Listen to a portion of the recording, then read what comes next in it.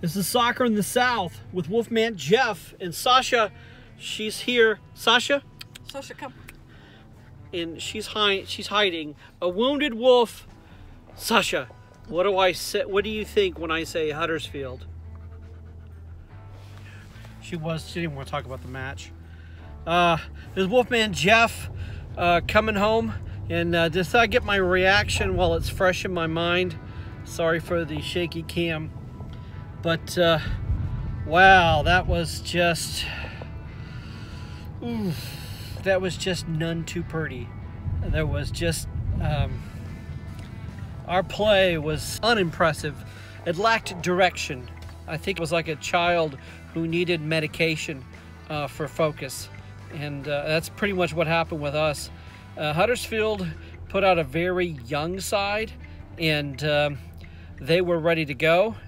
But they also lacked focus for most of the match. So it was like, like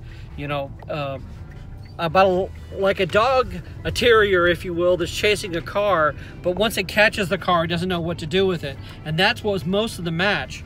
They were chasing us, but every time they had an advantage, they didn't know what to do with it. But at the same time, we should have closed that book so many times. Yet we just gave away opportunity after opportunity. It was very frustrating. We did see some life when we had Cav come in and Morgan Gibbs-White, and then they brought in Costa, and we've not seen Costa a whole lot, but it's just, to me, it seems like that was a match.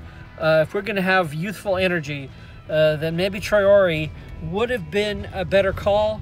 I don't know. I mean, it's really easy to second guess Nuno.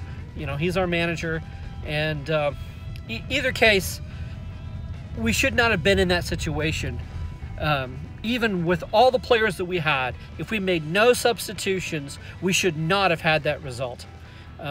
We're better than that, and that's not a knock on Huddersfield. That is a knock on our 11. And guys, we know the quality you have. I don't know where your head was at. We can't continue this way. And I know Nuno is not going to be very pleased, and he's going to address this. So I'm not despairing that the season is over and that we need to get rid of players and get rid of anyone. No. But we've got to, this is enough. This is enough of not taking these sides that are lower on the table very serious, because this one buried us. Let me know your thoughts. What changes do you think could have helped? I mean, it's easy after the fact. Do you think Traore, if he came in, that would have helped? I can't think of any man of the match, really. No one comes to mind of anyone who was impressive play. It was all lukewarm, and some even a little less than that. But we're going to continue on. We've got a match this weekend. We're going to regain focus. We're still 8th in the league. We're not going to lose that for now. But let's move forward.